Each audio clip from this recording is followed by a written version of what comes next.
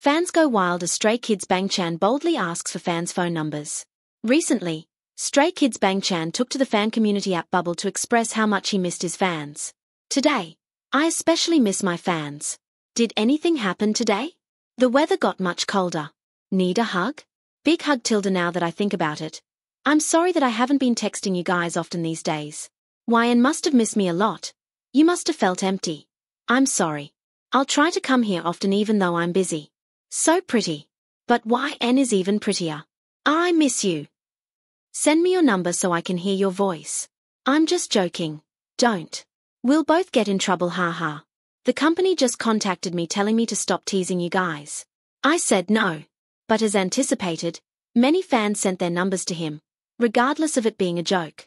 I wonder how many people have sent him their numbers. I too fell for that. I get it, dog, I get it.